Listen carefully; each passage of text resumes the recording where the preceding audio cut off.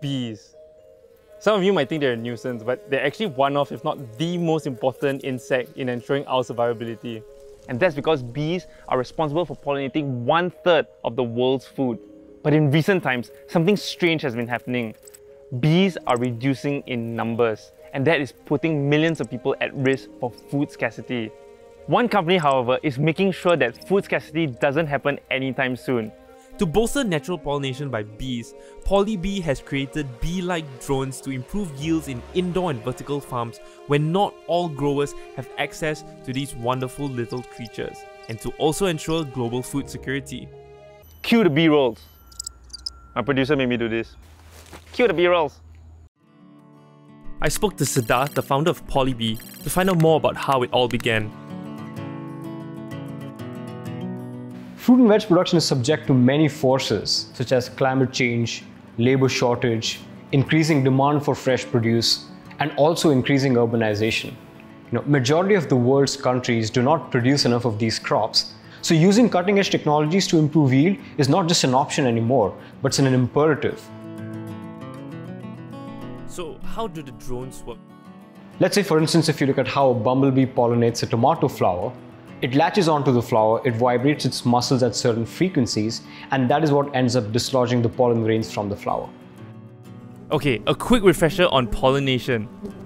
Tomato flowers have both male and female parts. Typically, bees would help pollinate tomatoes by dislodging pollen from the male parts, which are outside of the flower, to the female parts, which are in the middle.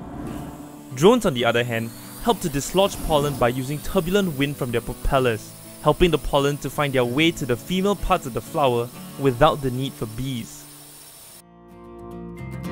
So Polybee was one of the applicants of the DBS Social Impact Prize in 2020, and we were selected as one of the top 10 finalists first up.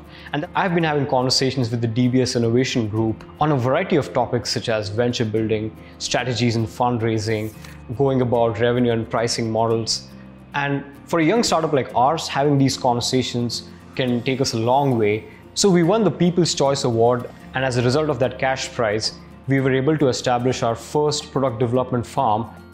This is probably the first instance where we can see tomato vines being grown in a fully controlled environment in Singapore.